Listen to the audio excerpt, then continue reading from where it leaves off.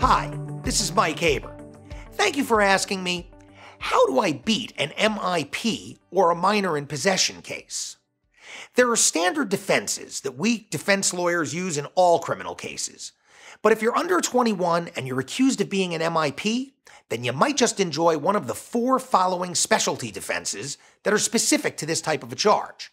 The first is called temporary possession. If you, a minor, are handed alcohol for the sole purpose of passing the container to someone else, or if you were asked by someone else to merely hold it for them, then you may not have been in legal possession because you only took momentary, temporary, or transitory possession of the booze, and you didn't exercise complete dominion and control, which is an essential element of legal possession over the alcohol in question. Constructive possession is number 2.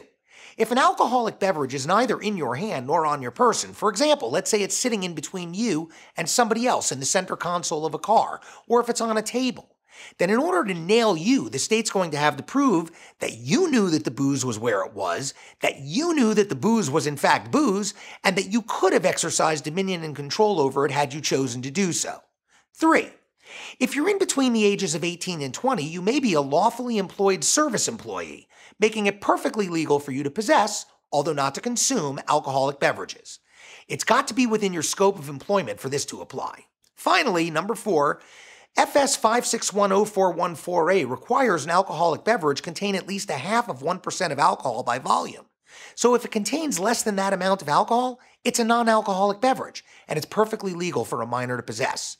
So if your MIP is based on a mixed drink and the cops fail to secure it as evidence, and they don't test it, the state may very well have a proof problem in your case.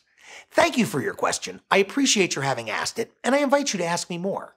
Please remember at HaberPA, it's all about reasonable doubt. And if you like this video, please subscribe. We'll be putting out more soon.